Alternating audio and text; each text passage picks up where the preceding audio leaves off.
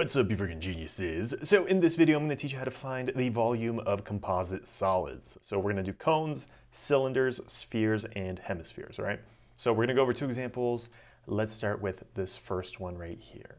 So in order to find the volume of this solid, we have to first find the volume of the cone that's down underneath, and then find the volume of this half sphere, or in other words, a hemisphere, and then just add those two together to get the total volume. Okay, so here we can say that the total volume, so we're going to say total volume, is equal to the volume of, again, the cone underneath plus the volume of the hemisphere.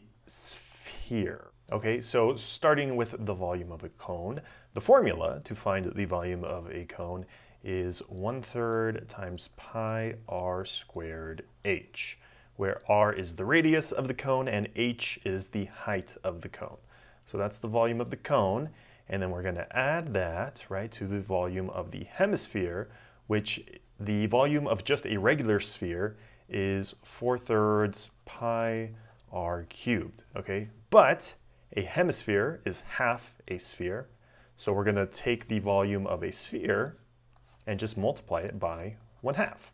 All right, so this is all going to be equal to, let's see, 1/3 times pi times the radius squared, and we're talking about the cone, right? So the radius of this cone, as you can see, it's right up here. It is given as 6 feet. So we're going to plug in a 6 right there, and it's squared. And then times the height of the cone. As you can see, the height of the cone is given as 12 feet. And then again, we're going to add that to the volume of the hemisphere. And one thing that we can do right off the bat is just combine these fractions, all right? So if you multiply them together, on top we get 1 times 4, which is 4, and on the bottom we get 2/3, which is equal to 6. And that reduces down to 2/3, all right? So we can replace these fractions, we can basically rewrite these as 2/3, all right? So we're gonna say 2/3, and then times the rest of our formula, right? Pi times the radius cubed. Now let's plug in the radius for the hemisphere, and it's the exact same radius as the cone here, which is 6 feet. So we're going to get 6 cubed. All right, so let's simplify some things here, and I'm just going to keep moving to the left to have some more room. So this is going to be equal to 1/3 times pi times 6 squared. 6 squared is equal to 36, and then times 12. And then we're going to add that to, again, this one over here, which is 2/3 times pi times 6 cubed, and that's equal to 216.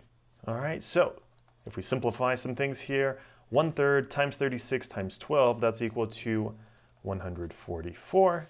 And then we still have our pi right there, right? So let's make sure we tack that on, and then we're going to add that to this number, 2/3 times 216, that's equal to 144 also. And don't forget, we still have a pi right there as well.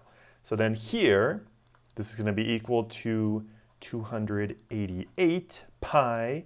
And if you plug that into your calculator, you'll get that this is equal to approximately 904.78. And our units, we're talking about volume here, right? And they're in feet. So we're going to get feet cubed. Boom. All right, let's try one more here. So this time you can see that we have a cylinder, right? It's just laying on its side. And we have another hemisphere attached at the end, right? Just this half sphere. Okay, so in order to find the total volume of this solid, we're going to say that the total volume is going to be equal to the volume of, we'll say the cylinder, and I'll just abbreviate it, cylinder plus the volume of the hemisphere. So the volume of the hemisphere. So then here we're going to say that the total volume is equal to the volume of the cylinder. Now, the formula for the volume of a cylinder is pi r squared h, right?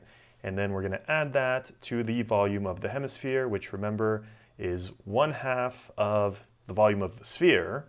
So we could just write that as 2/3 times pi r cubed. All right, so let's start plugging in some numbers. So here, this is all going to be equal to pi times the radius squared. So the radius of the cylinder here, you can see it's given as 10.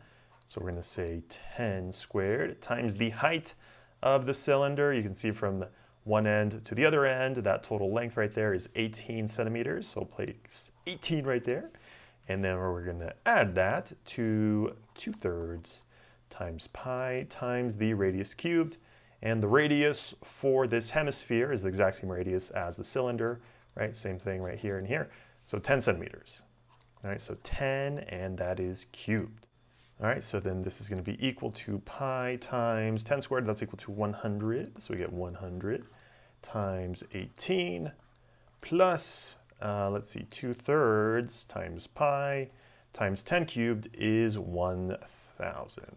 All right, now if you multiply this out, so pi times 100 times 18, this is going to be equal to approximately 5,654.87, and then we're going to add that to the volume of the hemisphere over here, so 2/3 times pi times 1,000, and that's equal to about 2,094.4. That's a 9, sorry.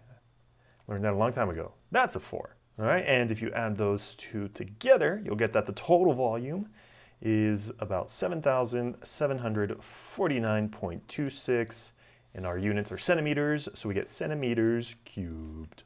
Boom. So if you found the video helpful, make sure to leave a thumbs up down below, and if you have any questions, let me know in the comments section below.